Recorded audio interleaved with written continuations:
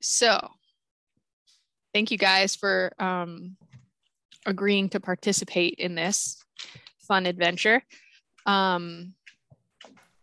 Do either of you have a preference to serve as sort of chairperson, acting chairperson to run the meeting?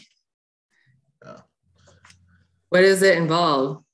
It involves opening the meeting, announcing this is the Bylaw Regulation Subcommittee of the Conservation Commission. It's January 7th, 2022, and we're going to be discussing the bylaw regulations. We'll be reviewing various sections to revise. We'll be taking public comment if there is any. The proceedings are recorded. We'll be taking minutes and then just sort of going through the process as we would during a regular Conservation Commission meeting, but it's not as formal because we don't have public hearings. I'll do it unless Leroy wants to fight for that. Okay. So I'll give it a go. All right. Right. I don't know what to say though. All right, we'll just pull up the agenda, or can I skip it? What'd you say? Should I say what you just said? I don't think you need to. Okay, I'll just say that I'll just say in the notes that you were appointed, chairperson to run the meetings. And yeah, I think that's fine. Okay. Okay, so I'm just going to pull up the agenda because I forgot what I even put on it, to be honest with you.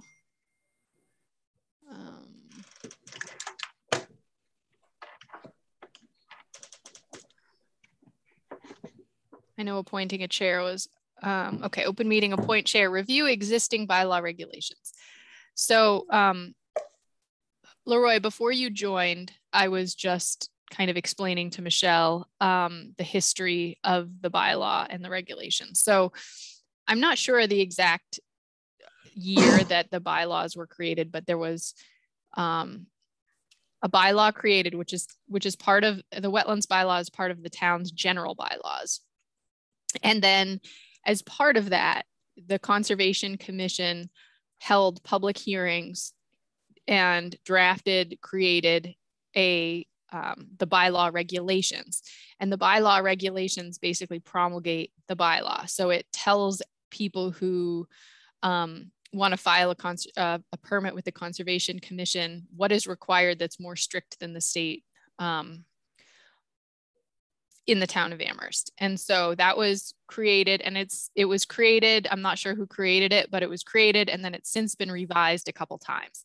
The latest version is from 2014. That's the latest amended and approved version of the bylaw regulations.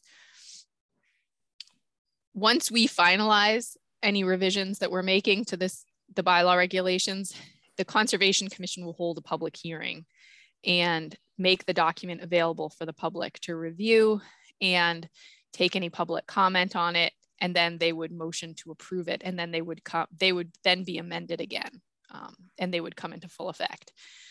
The current version from 2014, let's start there because that's what we're working with. Beth Wilson, who was the former wetlands administrator, worked with Bryony Angus, who was the former chairperson of the Conservation Commission, as well as it looks like somebody named Rob, I'm assuming that's Rob Mora, our building inspector, went through and edited the document. The bylaw regulations would like track changes. And when I started in September of 2019, I was handed the markups. And Beth and I have gone through the markups together. And we did, I think prior to you starting, Leroy, we held one meeting with the Conservation Commission where we reviewed some of the markups that Beth and Bryony and Rob had made to the document. At that point, we kind of hit this crazy point where business exploded and I lost track of it up until now. And so this just seems like the perfect time for us to take another look at it. So I just wanted to give a little history in case anybody's watching, because this is going to be recorded and posted, and just so that people have the history of the whole process.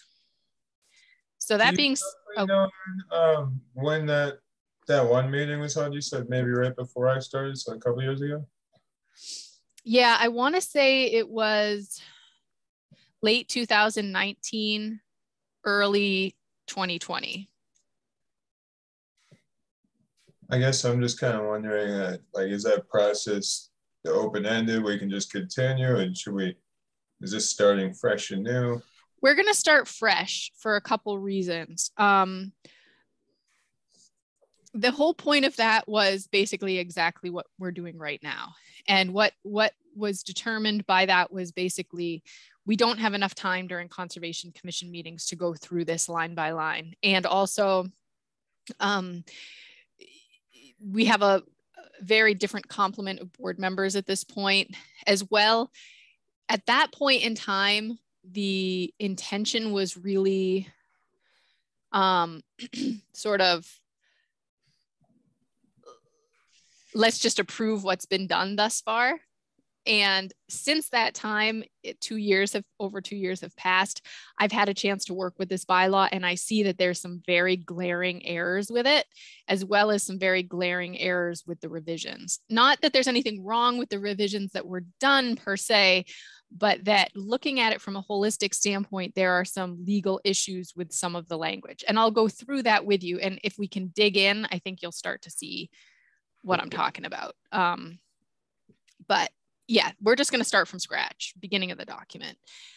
Now, I've worked with myself 3 different wetlands bylaws for 3 different, well, actually Amherst is my 4th community that I've worked in. It's different bylaws and bylaw regulations that I've worked with. And I've also reviewed bylaws from several other towns to get a sense of what their bylaws are like. So my goal here is to organize, get these bylaws so that they're legally defensible should we have an appeal, and make them succinct, short and sweet. There's a lot of, I'm going to have trouble saying this word, superfluous language in here, extra things that really we don't need. So for example, duplications of definitions that are in the Wetland Protection Act.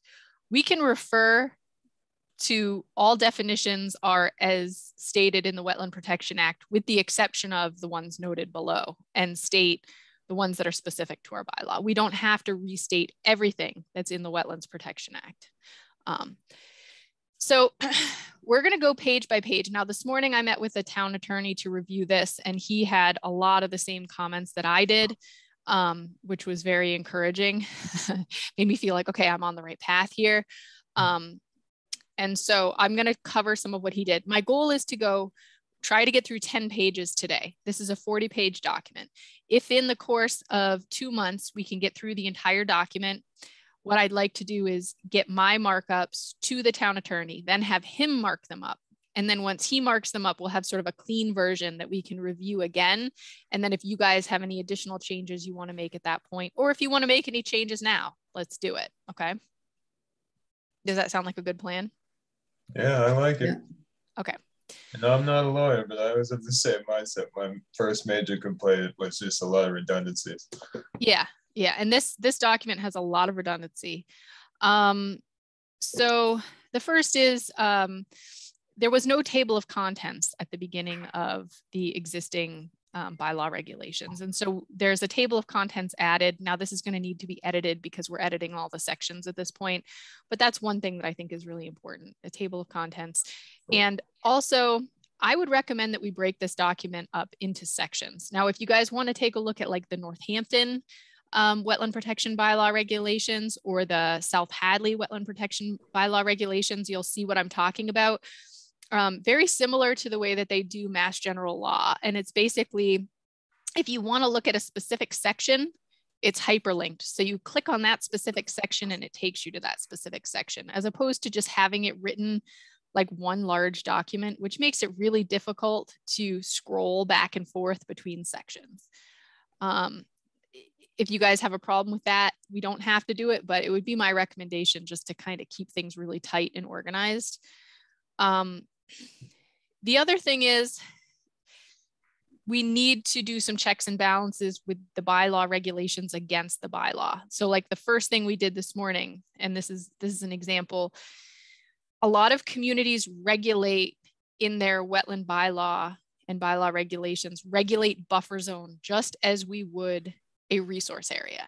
So for example, we regulate bordering vegetated wetlands, and bordering vegetated wetlands has a 100-foot buffer.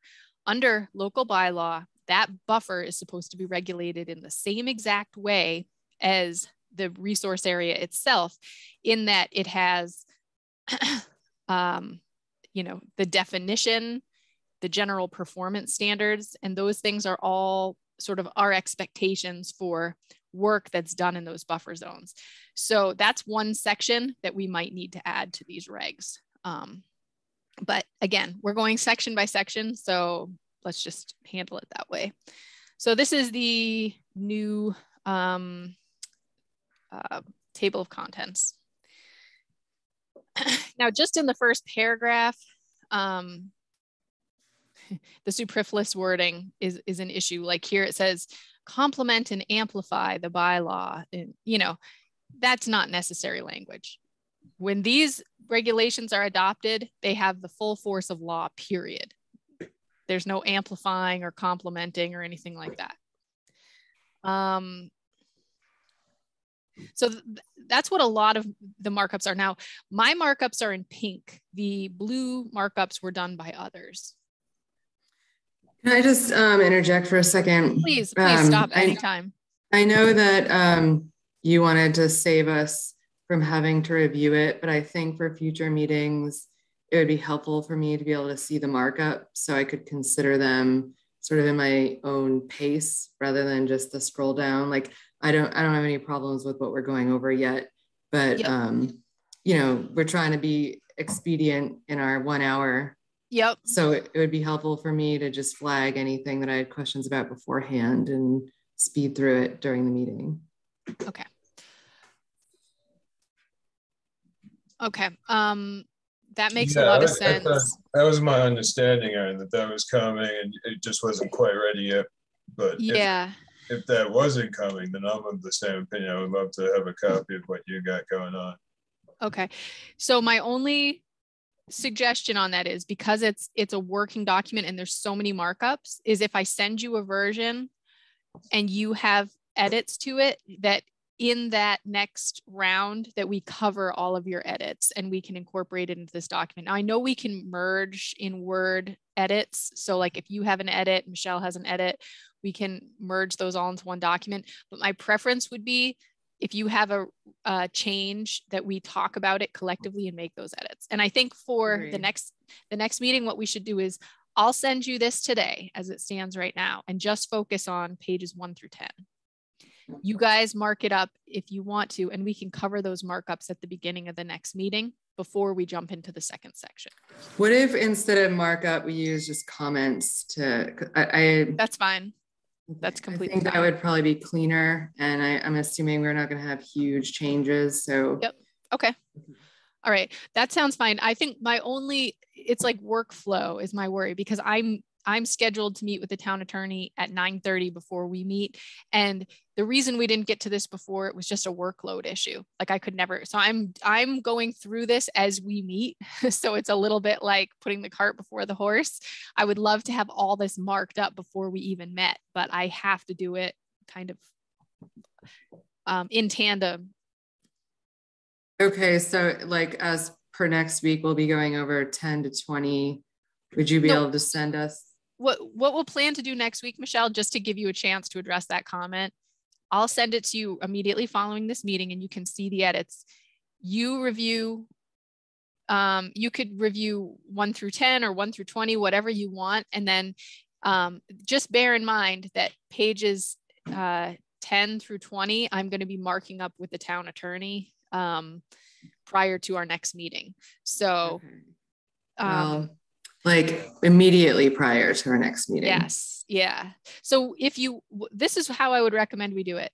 I'll send it to you now. You can look at 1 through 10. At our next meeting, we'll review your comments on 1 through 10, because you're going to get kind of a thorough overview right now. We don't have to mark it all up.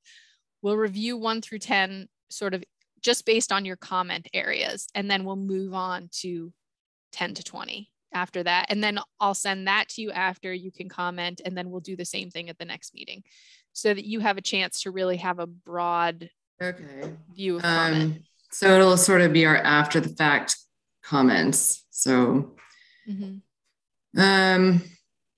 yeah, I guess none of that's very ideal, is it? Well, I mean, the other thing is I can just send it to you and you can mark it up, but bear in mind when I go through it with the town attorney, entire sections are getting swiped out. Like for example, exemptions, which right now is called exceptions. It should be exemptions. It should match the Wetland Protection Act regs. And so that section is going to come out and just refer to the Wetland Protection Act because there's a legal issue with the way it's written right now. Okay. So you might. Yeah, we can just do as you suggested, but maybe give us a heads up on like we're completely revising this section at our next meeting. So okay, bear it in mind or something. But yeah, I don't have any problems with this text change on this page. I guess we have to figure out how we're going to move through this, but yeah. Well, we have plenty of time. We actually, so that 4 meetings is only 2 months worth of meetings. We have an additional 2 months. So we're going to get very intimately involved with this document. My suggestion is let's go through it first pass. Look at just the general changes. Then let the town attorney have at it. Let him remove the superfluous language. Let him remove entire sections. Then let you guys really dig into the document. And if you want to make changes or think something's off, then we'll do it in those second 2 months, if that makes sense. And then the final document would be what we send to the Conservation Commission as the finished markup.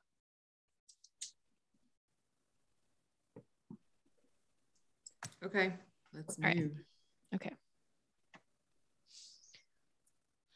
Okay, so I just want to talk about this because you guys are fairly new to the commission, and this document is supposed to sort of follow the same format of the Wetland Protection Act. Now, under the Wetland Protection Act, we have 8 interests that the Conservation Commission is charged with protecting. And these interests are repeated here, but there's also additional interests listed. So let me see if I can remember the Wetland Protection Act ones. Public and private water supply, protection of groundwater, flood control, storm damage prevention, fish and wildlife habitat, and I think rare species habitat. I might be missing one. There's 8 interests. One of them is protection of shellfish, which actually refers to coastal. But you can see there's a couple additional ones, like erosion and sediment control is an additional interest. Storm damage prevention is Wetland Protection Act. Protection of water quality, which to me is duplicative of the top one. And then agricultural value, aquaculture value, and recreational value. Those are specific to Amherst, okay?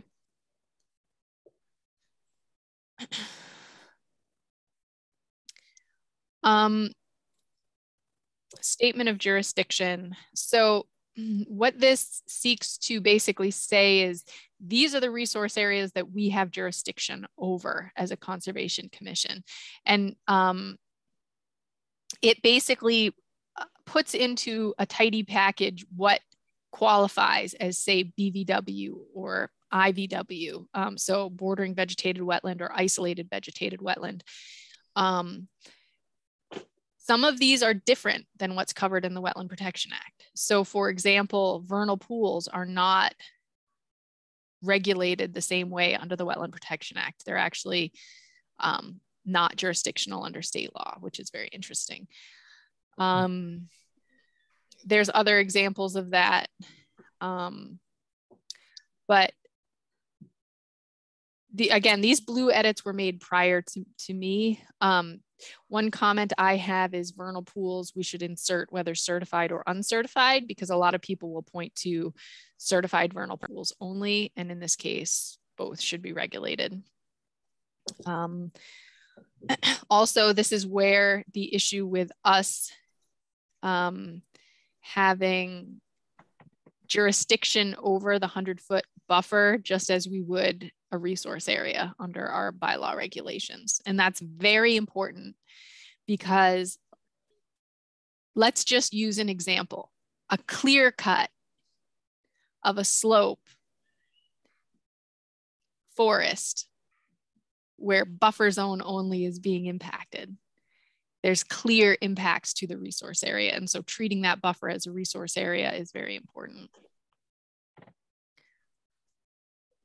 I'm not going to go through every single change. I'm just kind of going through this generally speaking first time through. And I'll touch on the big major changes.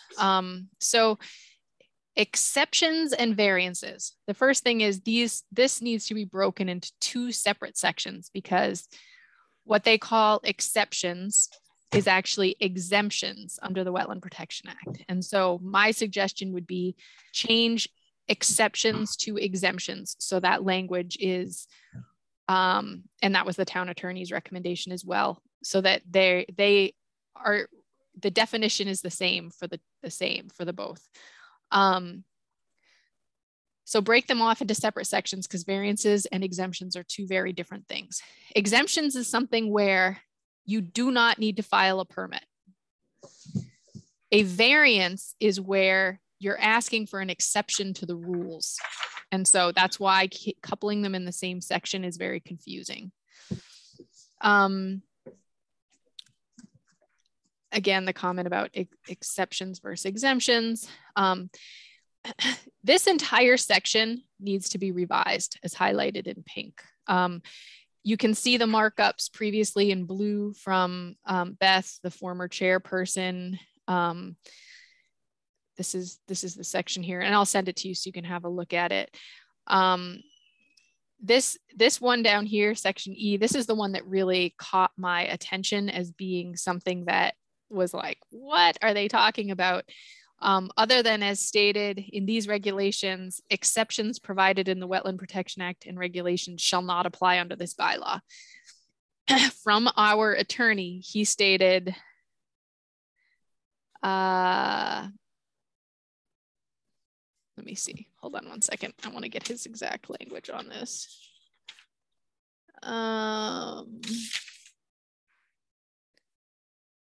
As a matter of law, the town cannot waive a state exemption. So this is not legal. And this is really important because it really questions the credibility of this bylaw as a whole. So if we denied something or if we didn't allow something or whatever the case, and we issued an enforcement order, let's say, and that enforcement order went to court, the court system would throw it out. And it would just, it doesn't look good for us. Obviously, we got a lot more to look at, talk about next time. But as to that one being major, I'm in total agreement. That's pretty basic why we can't overrule the state. Michelle, you feel the same way on that? Definitely. Yeah. All right, I'm just taking notes here as we go. Okay, so variances. Here's another issue, major issue with this. And this was something that actually the town attorney brought up. The variance as it's put in here, and part of this, it says edited by Rob. So Rob is the building inspector who is the zoning enforcement officer. Now, zoning enforcement officer looking at this is going to look at this very similar to a zoning bylaw. The way that this is written exactly as a zoning bylaw for a variance for a zoning law. And variances under wetland bylaw regulations are different. And so the town attorney said, his name is Alex, by the way, Alex Weisheit from KP Law, Kopelman and Page Law in Boston, who's the municipal attorney for us. He is going to find language that is appropriate for a wetland bylaw to insert here, because as edited, as originally drafted, this is not appropriate for a wetland bylaw. And I know, you know, how I noted, like there's a long run-on sentence here. There's like so many examples throughout this bylaw where the way that it's written needs to be tightened up, shortened, made succinct. The grammar needs to be improved because it's just problematic.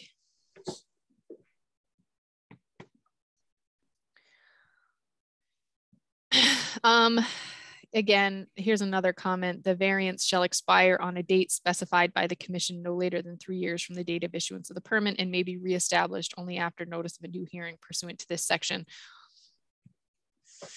If a variance is granted under the Wetlands Protection Act and or under the wetland bylaw, it runs with the permit, period. So if, for example, somebody gets an order of conditions, we'll say UMass because we just issued the UMass order of conditions for the housing or the student housing project that's along Tanbrook. Let's just say we granted them a variance. Their permit is good for 3 years. Let's say they don't finish construction, but they're 3/4 of the way through construction. And they come to us and say, we need an extension on this permit. Extending that permit would automatically extend the variance that was granted by the commission. So the variance is not a separate permit. It is tied directly to the Wetland Protection Act permit and the conditions of the bylaw. That is different from zoning because in zoning, a variance is an actual permit. And so that's why it's confusing here. And clearly somebody who was involved with zoning was assisting with this bylaw construction. Is there any intent there to maybe like, you know, have additional oversight after 3 years to maybe reevaluate what the variance was initially issued for? Or do you assume this is just sort of a zoning language thing? I mean, I guess I'm questioning what the intent was of this, or if it was just that somebody most familiar with zoning wrote it. Was possibly their intent to have some more oversight to monitor the conditions of the variance? So similar to, okay, I'm not sure I understand your question entirely, but I'm going to try to answer what you said. So when we issue let's say, so we get a notice of intent filing and we issue an order of conditions, right? So the order of conditions is our permit. In zoning, when somebody files for a variance, they're granted a variance by the zoning board.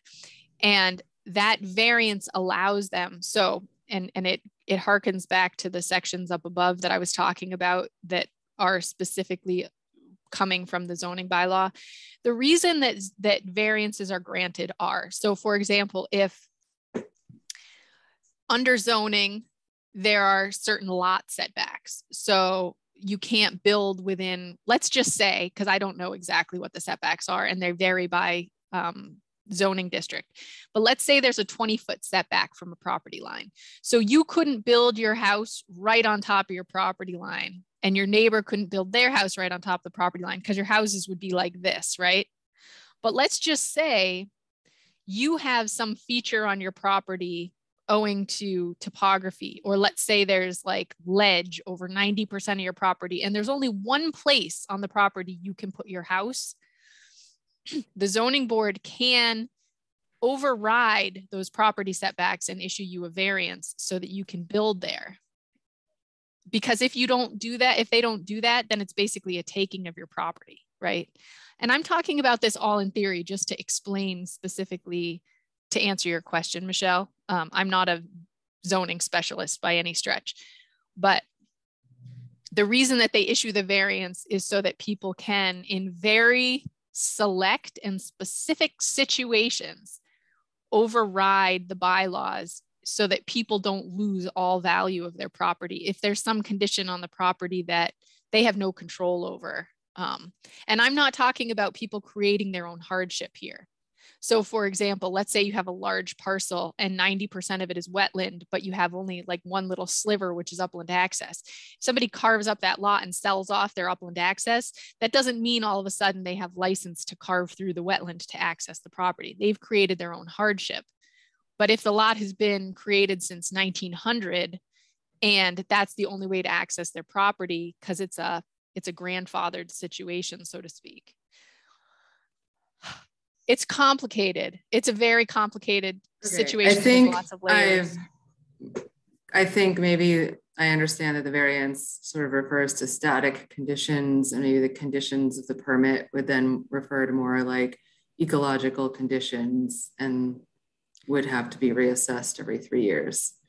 And this is why I think it's important for our review and you guys spending your time, personal time reviewing this, that we wait until after I go through and KP Law goes through, because this variance section is a section that's going to change dramatically. Okay. And I'll let us move through it then. Yeah. So competent source, I inserted that we should define this. And this is really important, really, really, really important, competent source. And we should repeat this again and again wherever we can, because I can't tell you how many times since I've been doing this that somebody will come along and say, oh, I can delineate a wetland, no problem. And I'm like, well, what's your experience? Oh, well, I took a class, or something like that. And I mean, even people who've been doing this for 20 years, sometimes there have been instances I've run into where people who have been in this industry for 20 years can't identify a wetland plant. And so a competent source for us to have a solid definition of that, I think, is very important, because the commission could say, if an application comes before them, who did this delineation and what is their experience? And if they come back and say, well, they didn't graduate high school, they took a field class in botany in 1962, and that's their experience, then you can say, well, I don't think they're really qualified to be doing this, and ask for somebody else or a peer review or something. This section, very, very tough section. Again, there's consistency issues with the bylaw. Some of the terminology that's used doesn't correspond to the bylaw. And also, there are definitions here that differ from the Wetland Protection Act, that from an accuracy standpoint, that need to be corrected.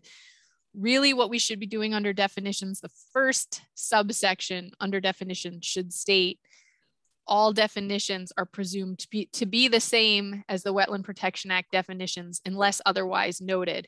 And then we should have a very short section of definitions, which, again, going back to vernal pools, right? When we say vernal pool, the example of vernal pool would be certified or potential, so that it's clear that we're taking a step further than the Wetland Protection Act in terms of protections. But there's a lot here. There's a lot of language. This is another example. I added in clear cutting of vegetation and conversion of land cover types as a example under alter, and that's very important because we recently had an example of a proposed clear cut, and when people clear cut for development, they're going to say there's no alteration taking place to the landscape, and clearly there is a very huge alteration taking place to the landscape. And so I feel like it's important for us to include that here. Now, if we include this here, that also means that we have to go back to our other section of exemptions and specifically state that clear cutting is allowed if it's part of an approved DCR forest cutting plan, not for development. That would constitute an alteration. Do you guys have any questions about that? I agree about that. And I'm just wondering from like a forestry terminology perspective, if we should have a clear cutting I actually don't know what the right term would be, but clear cutting is one type of cut, but then there's cuts that are like nurse tree cuts, where it's basically a clear cut with like 5 trees left standing. Yeah. So I wouldn't want like too much wiggle room. So maybe getting, someone to weigh in on clear cutting and or like removal of, X% of vegetation, or something that doesn't call out clear cutting as like a standalone definition, if you know what I mean. Hold on one second. I'm just writing this down. That's a phenomenal suggestion. Okay.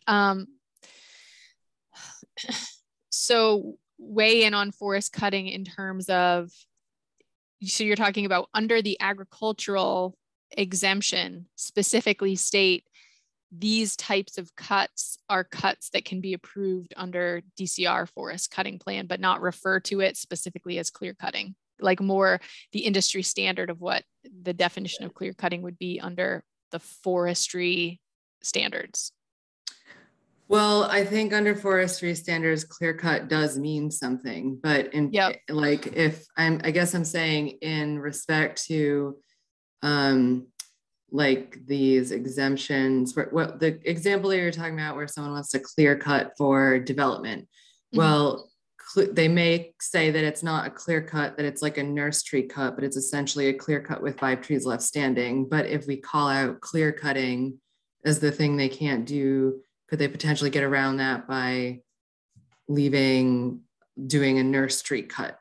Does that make sense? So I guess, okay, can you scroll up? What's the name of this section? I mean, we're calling out. Yeah, okay. It's definitions of alteration. And I don't mean to imply that you couldn't do a clear cut. It just means that if you clear cut, you're altering a resource. Right. But I guess I want to make sure that it's not just clear cutting that would alter a resource. It's like, what you mean by clear cutting is like the removal of the majority of vegetation on a site, right? That's kind of what you're referring to. So something, yeah. And we would probably have to be more specific than majority, because clear cut would be like. I'm picking up what you're putting down, and I think that that using the term clear cut is the problem here. We need to be more specific about what a clear cut is. Or right, or less specific than clear cut, because clear cut itself is a term that means a specific thing. So if we say clear cut, then it excludes things that in the spirit of this one line should be there, such as the removal of 90% of vegetation or something. Is that coming through? And Leroy is a forestry guy, so he probably Leroy, knows. weigh in then. You're new. Not really. I am wondering though, are we not, the reason I really like this language, Aaron, is because are we not very well covered by the ending, the conversion of land cover types? It would cover everything from a clear cut to a nurse tree cut to any majority change in the forest is going to change the land under. Even if you just left it there, it would grow back as meadow or whatever for another 20 years. So I don't know. I mean, I think I'm with you in sentiment, Michelle, but I think we might be covered by that second half. The conversion of land. Yeah, and I'm with you. Maybe we should drop the specificity of clear cut, but I think that keeping the conversion of land covered kind of opens it up to a lot of things. Yeah, I think that's an excellent point, Leroy. I don't know. I mean, I'm not in forestry, but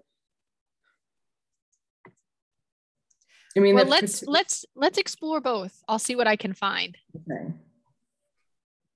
And I know somebody interpret that, like a nurse tree cut, the intention is that it reforests itself. So it's like a temporary conversion of land cover type, not a permanent one. So I guess I'm just trying to like poke the holes through there because of the potentially large implications. But if someone could weigh you guys are awesome. This is like exactly what we needed to do. To that end, Michelle, then could we, if we're looking at the line right now, conversion land cover types, could we say temporary or permanent? I think that's good language to put in there, and we can get other people to like weigh in on it. Yeah, so I'm going to flag this one, and I will look into this more. I actually know somebody who is like who has decades of forestry experience, who is really, really well respected in the forestry community, and I could ask him his advice on this, like how to wordsmith it and come back with suggestions when we revisit this section.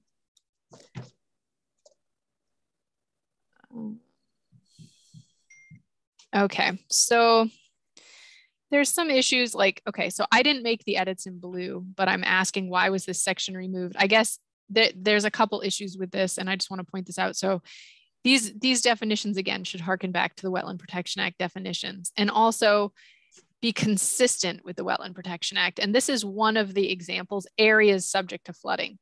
There's no areas subject to flooding under wetland protection. It's either bordering land subject to flooding or isolated land subject to flooding. So having something inconsistent like this opens up a lot of holes in the regulations. Sorry, I just want to make sure that if there's any attendees, Michelle, I'm gonna make you a co-host so that you can see attendees, because when I'm sharing my screen, I can't see if there's any attendees. And if anyone pops in from the public, we might want to seek their, if they have comments on anything. Okay. When do we do that? At the end? Do we leave 5 minutes at the end for that or what? You can do it however you want. People could raise their hand throughout as we're doing reviews. As we go through this and people become aware that we're reviewing the bylaw, people might join. You could say people can raise their hand throughout, or you could say save 10 minutes at the end for questions. It's totally up to you. I'll keep an eye. It's just us for now. It is, yeah. Okay.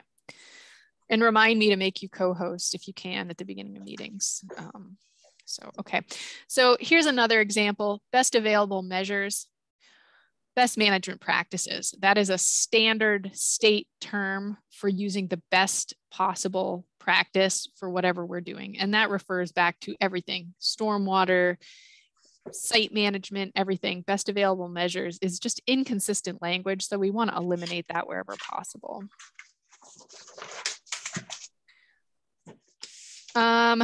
This is another one, and we're going to, the town attorney is going to help me with this one, but the buffer zone, the area of land extending 100 feet horizontally from the boundary. I want to get some clarification and refer to this exactly how we're defining it and see how the Wetland Protection Act defines it, because the boundary should be measured perpendicular from the boundary.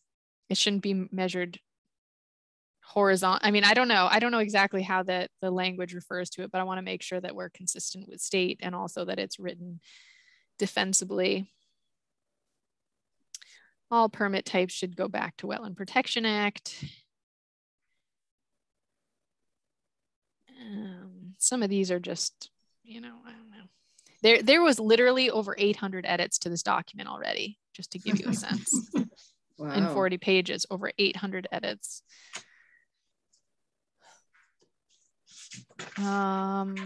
Okay, extension permit. This is one that has created a ton of confusion just in my 2 years of tenure. I've had people come to me and ask for extensions on determinations of applicability. Those are permits that cannot be extended. There is no extension to a determination. If we are providing a definition for extensions, it should be extensions on orders of conditions and extensions on orders of resource area delineation. Hold on, I just thought of something.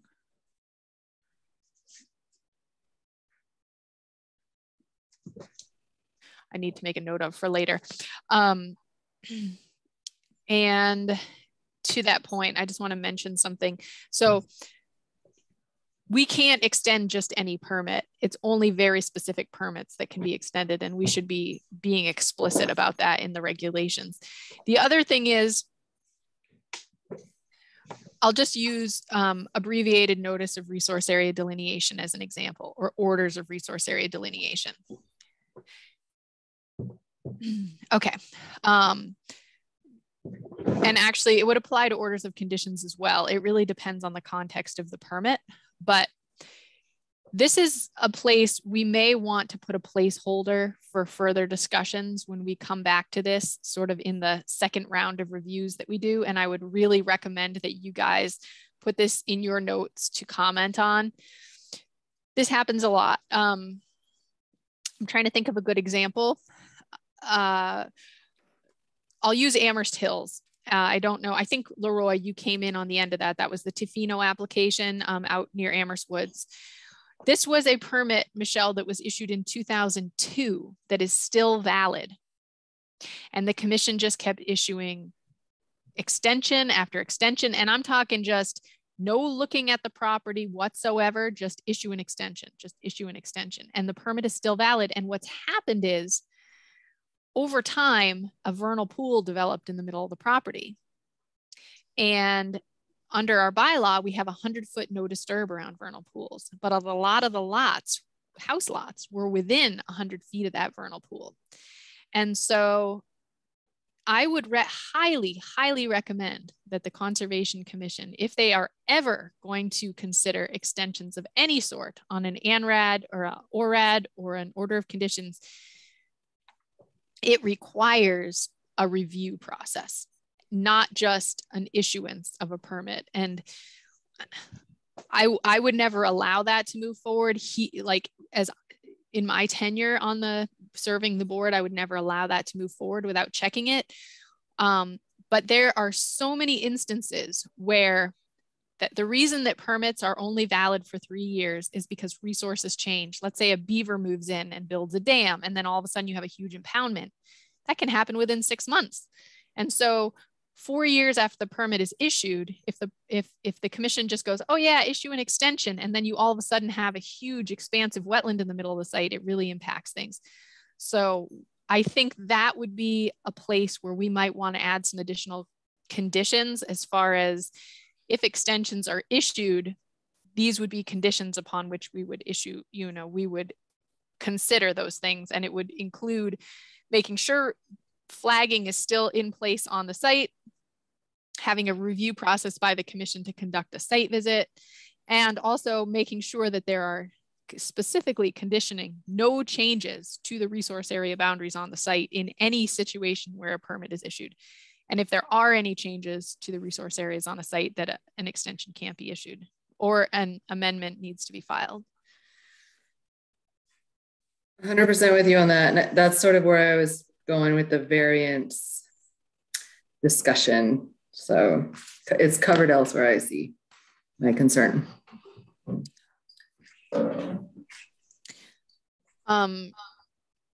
And that extension issue might not necessarily be covered entirely in definitions. There might be a subsection, but that's something where we need to flag extensions on permits. Just making a note of these things because it's hard to keep them all straight. Isolated wetlands are defined here now.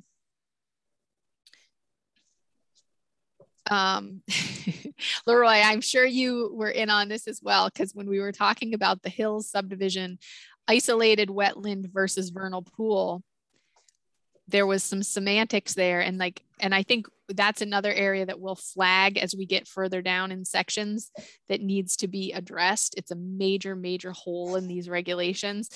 And Michelle, I'll just give you a quick, as long as we're looking at the definition here. So we're saying the isolated wetland, this is its definition. It's greater than 500 square feet. Soils are saturated, support predominance of wetland indicator plants, but there's a separate definition for vernal pools. So there are instances where people have said, this is an isolated wetland, but it's not a vernal pool. And they've really tried to play that to the point where an isolated wetland would not have that 100-foot protection around it. But the reality is they are essentially one and the same. And so provided that the isolated wetland has vernal pool species. Sorry, my computer just told me it's out of battery. Vernal pools have to be inundated for like 2 months of the year or something, whereas perhaps an isolated wetland would not be. Right. And also, if a isolated wetland contained vernal pool species that could be documented, that might also be another kind of trigger on that. So those are definitions that we might want to be very, very specific to address when we make another pass around at this. I'm making a note of it. Just to be clear though, you're in support of just like giving more attention and focus to this isolated wetland definition. That's okay, got it. Yeah, to make sure that we're very, very crystal clear about which is which and when they're one and the same, because they can be one and the same and they can be different. These are all changes made by others. And again, we don't have to put in linear shape project as defined by 310 CMR 10.04. All we have to say is we're referring to the definitions under the Wetland Protection Act unless there's specific ones where our definition is different. Language, written, this just needs to come out. The written application, it's the permit, period. There's a lot of changes like that that need to be made. Permit, there's no reason for us to define a permit here. That was the attorney's recommendation. This is all kind of extra stuff that is just not essential for us to have in here. Yay! We made it to page 10 by 1 o'clock. Nice. I actually had a comment on page 10. Okay. Yeah, we're on. It's for a butter notification, 3B, so it's past this section. So I guess it's probably, yeah. The document I was looking at, it was page 10, but it was in a butter. It's section 3B.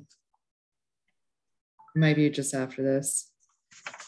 Is it the definition of a butter notice? It's a, yeah. Okay. It's no, it's not the definition. It's, I guess, like the, what's that? It was under the procedure section. So I think it's at the very bottom of the next page, actually going down. Thank you. Oh. Stop me if you see it anywhere. I don't. Let's just get to section 3. Oh, okay. I think it's at the end of this.